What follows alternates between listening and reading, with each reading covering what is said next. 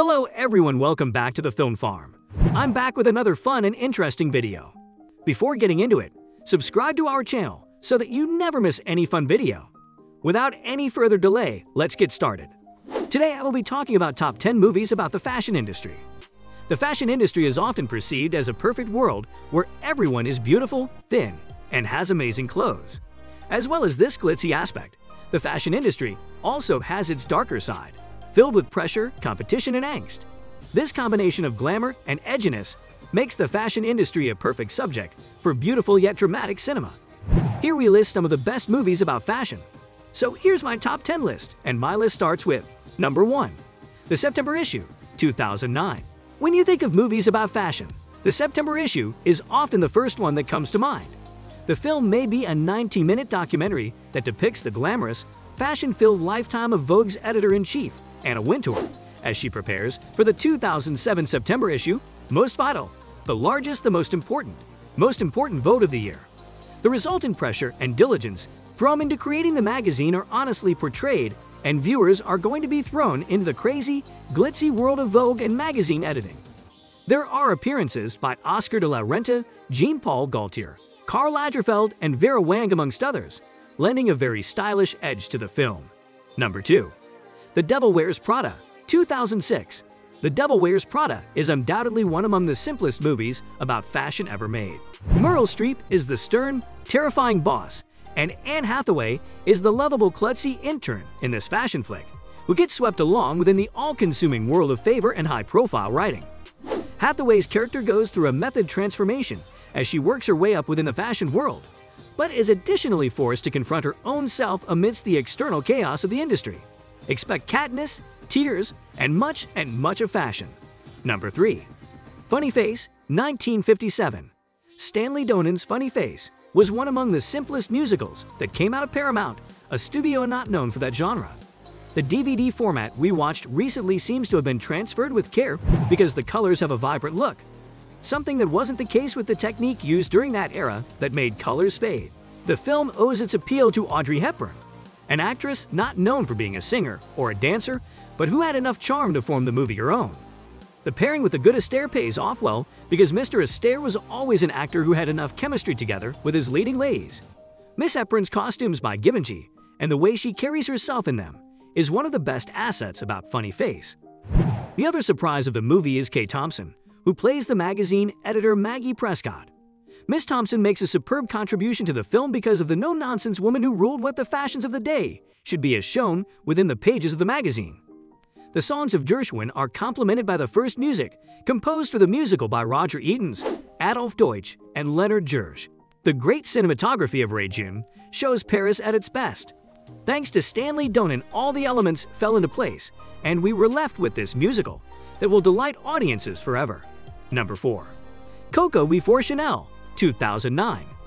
As a part of Hollywood Insider's Hidden Gems series, we aim to cause and highlight movies that have got to be watched from around the world. International films that are brilliant hidden gems and masterpieces of cinema that are worth some time. Today we highlight Coco Before Chanel, which is out there to observe on Amazon Prime. Coco Before Chanel stands poised among the rest. This delicate, Parisian cinema triumph directed by Anne Fontaine depicts the lifetime of Gabrielle Coco Chanel before she earned her title and empire. It's widely regarded for lighting a fire under the name that started as nothing quite a fashion brand. While this film is about a few famous dressmakers, it's not about the opulence or flamboyance of her life following fame. We see what her childhood was like, also because of the other impactful events that shaped her future. Drawing you into life in France during the 19th and 20th centuries, this film is sure to dazzle you and provide a more grounded view of this famous figure. Number 5. Scatter My Ashes at Bergdorf's, 2013. Bergdorf Goodman is one among NY City's most iconic department shops. It is known throughout the style world. If this luxury store decides to sell your products, it means you've made it within the industry. It is the mecca of high fashion addicts and A-listers, and some are so infatuated with the store that they have even claimed to want their ashes scattered there when they die, which is what inspired this documentary's title. Number 6. Sex and the City, 2008. Carrie Bradshaw is synonymous with fashion. Her crazy fashion sense, Her passion for Manalo Blahniks and her addiction to fabulous accessories make her one among the foremost famous on-screen style icons of our generation. Samantha Miranda and Charlotte are all incredibly stylish too, and fashion lovers will enjoy all the brands and labels thrown around. Sex and Therefore the City fans will appreciate the chance to reunite with the much-loved characters, and anyone will enjoy the humor and lightweight drama of this fashion-forward movie. Number 7. Confessions of a Shopaholic, 2009. This film won't be the maximum amount about haute couture as all the others on this list, but is an entertaining watch. The title tells it all. Isla Fisher plays a fashion-crazy college graduate whose shopping has spiraled out of control. Her job is writing about fashion, and she or he is so immersed in the world that she doesn't realize that she is massively in debt from all of her shopping. It is an unusual rom-com about a few lass trying to seek out her place within the world, and is worth a watch the maximum amount for the amazing costumes as the lovable characters. Number 8. Atomic Blonde, 2017. Atomic Blonde is the quiet movie whose DVD menu you'd figure out to in college. It's flashy and exciting, and you'll imagine its best moments and visuals, providing the right backdrop for a few other activities. You could search every so often to ascertain the neon sizzle, and therefore the heroine kicks somebody within the head. And then you return to whatever you were otherwise engaged in. Which is to say that I really liked Atomic Blonde, but I had to overlook a lot of things to come to that conclusion. The story is too convoluted and has at least too many climaxes which are distinct from endings. I'm not convinced this movie actually does end, since it's so intent on pulling the rug out from under the audience over and over again.